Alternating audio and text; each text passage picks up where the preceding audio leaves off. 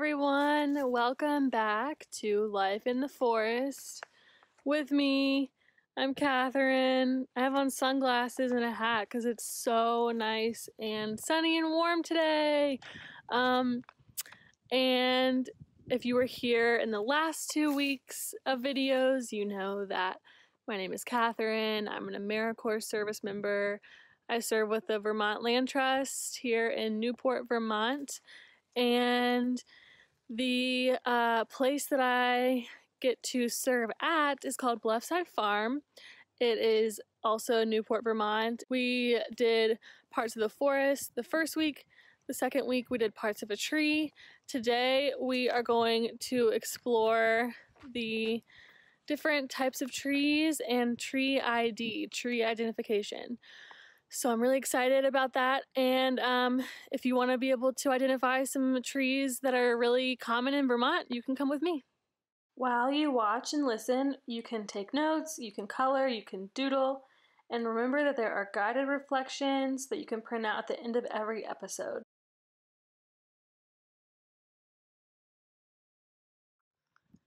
So as I walk to our first place that we're going to explore, I was going to tell you about some reasons why identifying trees is important. So I used to not be really interested in identifying trees. I found it kind of challenging. It was hard for me. So I never really tried. And then when I had to learn about different tree identification, I realized that when you can identify trees in a place, it can help you learn more about that place, and it can help you feel more connected to the places that you care about. So it can be challenging to identify trees. Sometimes it can be tricky and frustrating, but with these tips that I'll share today, we'll learn more. And maybe you can see how learning to identify trees can help you to feel more connected to the place that you live or the places that you care about, and it can help you feel empowered. It's really cool when you can know for sure what you're looking at. Okay, it is a gorgeous spring day. I think it's in the mid to high 50s. We're at the end of April here, and it feels really nice out today. And I wanted to say that sometimes identifying trees in the spring can be a little more challenging because there are no leaves yet on a lot of trees. There's just buds. So in the springtime especially, what helps me when I'm starting out looking at the tree that I want to identify is kind of looking at it from far away. So can you see how on the right side of the picture, all these trees over here are green? You can tell they're green from far away, but then when you look to the left side of the picture, we mostly just see kind of the gray-brown branches still on this side. That is the first clue about what kind of tree you're looking at, is if it's really green and it's been green since winter, or are the branches pretty bare right now. So you've probably heard of the term evergreen.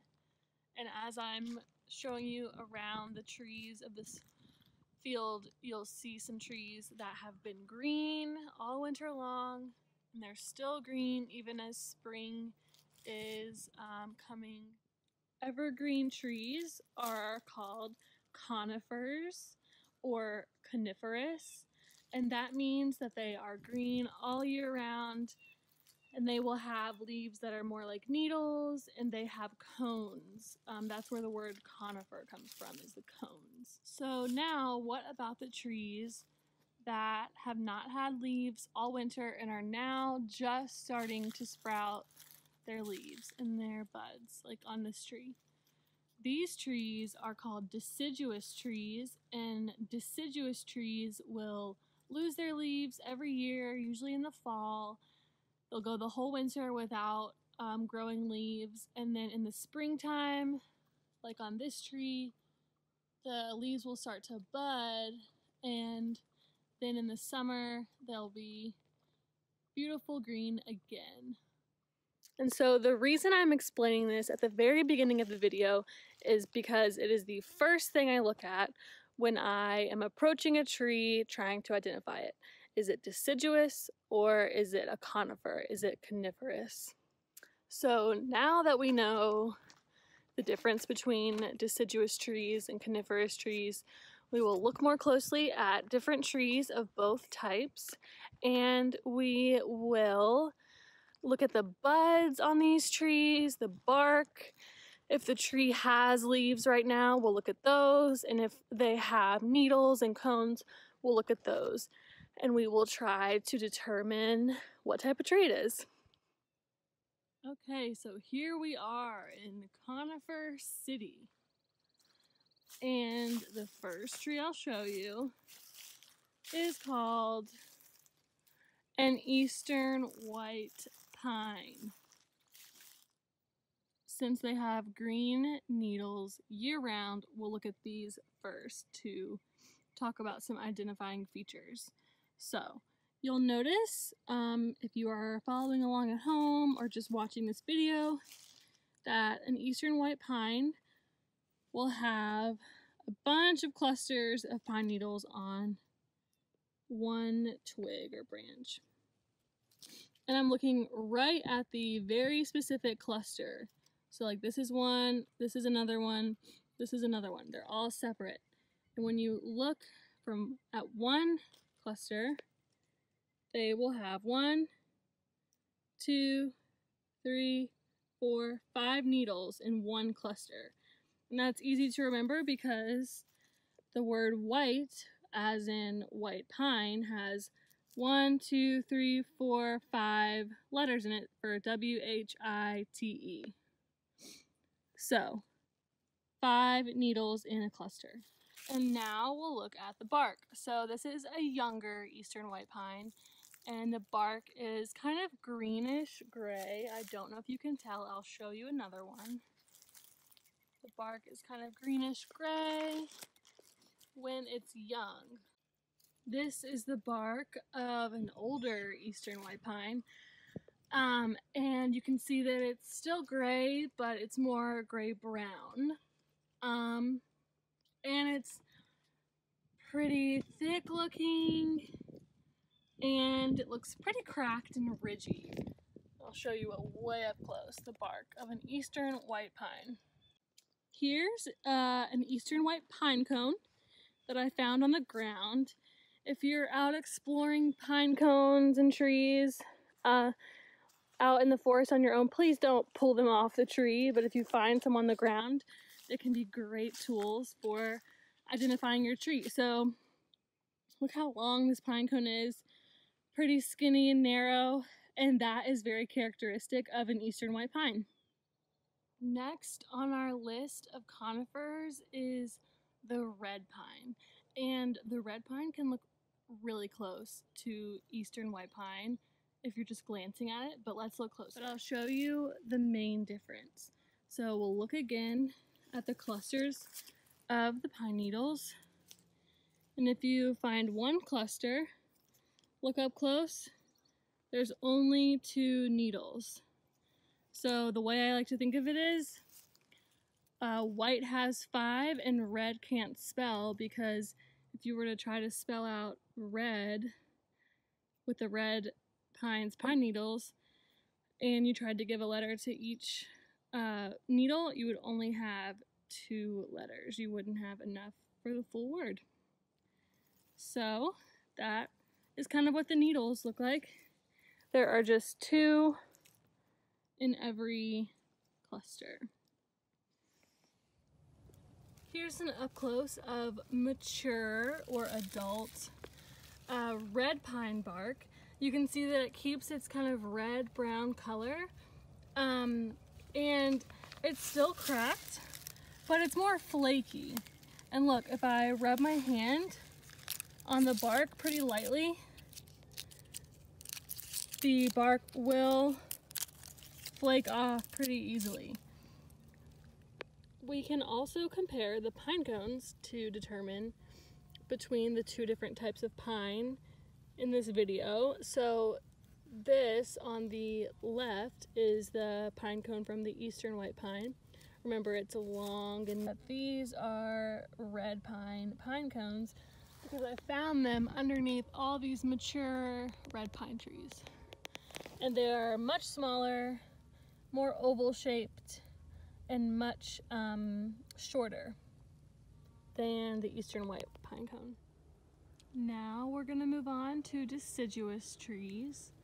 And the first type of deciduous tree that we're gonna talk about is that one. It's pretty special to the state of Vermont. A lot of people make that sweet syrupy stuff out of it, and it's pretty iconic. And that tree is, you guessed it, the sugar maple. The first thing that you can do to identify it if it doesn't have a sugaring tube going through it is to look at the buds. So I found some good buds to look at. Buds of a sugar maple are usually brown and sharp and pointed down away from the twig. They have lines that look like scales, and they kind of look like the sugar cone that you might get with your ice cream. As you can see, the bark on this pretty young sugar maple is gray and smooth. And we can even see some of the leaves that were left over from the fall. Before I got out here today, I printed off some examples of what a summertime maple leaf would look like, sugar maple. And then I found on the ground just now an example of one of the leftover like from fall sugar maple leaves. So you can see that it has 5 lobes, and lobes are these pieces of the leaf that kind of go out a little bit.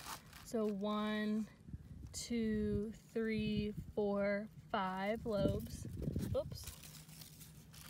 And there are some teeth, like those points that you see. 1, 2, 3 points there, 4 actually, points at the end of each lobe. So the next type of deciduous tree I'm going to show you is one that's pretty special here at Bluffside because it survives here so well thanks to its tolerance for kind of drier conditions. And I'll tell you more about that. And it is called the red oak. This is a young red oak here, and it has pretty smooth grayish bark. I don't know if you can tell. And you can see the buds on it. They're kind of greenish, red. And then as a red oak gets older, it will still be gray, and it's pretty smooth compared to lots of other types of oak. So it still has kind of splits in the bark, but it is rather smooth. Here are examples of the red oak leaf. So you can see it has usually 5 to 7 lobes. So 1, 2, 3, 4, 5, 6, 7. And on those lobes there are kind of the pointy teeth like we saw in the maple leaf. Red oak will have the points on the end, and this here is a real red oak leaf that I found on the ground just now that is left over from fall. This is the printout, but it would be this green in the summer. Red oaks do so well even in dry soil because they have this awesome thing down in their roots past where we can even see called a taproot, and it reaches way, way down and helps the tree get water even if the soil is really dry. And right through these trees you can see Lycomine for Magog. Pretty cool. Okay, so for the 5th and final tree of today and the 3rd deciduous tree that we're looking at, I am showing you my favorite type of tree. It is called a paper birch or a white birch. Those names mean the same type of tree. And can you tell why they call it that? Let's think. The bark of a paper birch has this beautiful, bright white, almost glow to it. And paper birch has to do with that and the fact that the bark is pretty peely. It peels off in layers naturally, probably just from weather and wind, maybe animals. And oh gosh, it's so beautiful. And then I'll show you an older one over here. You can tell the older ones have maybe more thick bark. They get darker. Down here we can see a lot of layers have peeled away. But they are just gorgeous trees. A cool fun fact about white birch is that Native Americans would use the bark to make canoes and that type of thing out of because the bark is pretty resistant to water, and I just think it is beautiful. And here's examples of birch leaves. The green one that I printed out is what it will look like when they have sprouted for the spring and summer. And then this is one from fall. You can tell the point on the end has folded back, but you can see the little teeth on the sides, and you can see that it's ovate, or it has an oval shape. So that's it for the Tree ID episode. I feel like I learned so much and was reminded of so many cool things about the trees here at Bluffside. I hope you learned a lot. Next week, the episode will be about tree adaptations. So we'll continue to explore Bluffside, and don't forget to check out the guided reflection at the end of this episode and fill it out if you want to, and remember what you learned. So have a great day, and we'll see you next week.